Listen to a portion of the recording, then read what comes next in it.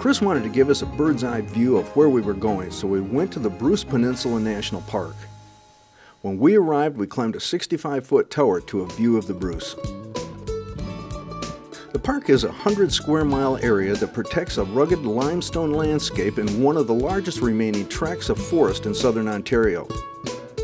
The National Park's main attraction is a spectacular 18-mile ribbon of the Niagara Escarpment Cliff, which runs along the deepest part of the Georgian Bay. The famous Bruce Trail follows much of this shore and offers countless lookouts as well as close encounters with sea caves and car-sized boulders. On the cliffs is a fragile community of plants. Clinging here are remarkable white cedar trees. In these harsh conditions, they grow slowly but continuously and are the oldest living things in eastern North America. Some are over 1,000 years old. Take a few minutes and head into the Visitor Center where you can chill out on the high-definition theater for a virtual adventure to the best spots in the park. Experience the exhibit gallery with everything from full-size lighthouse, flower pot and cliffs, to black bear, rattlesnake, and shipwreck exhibits.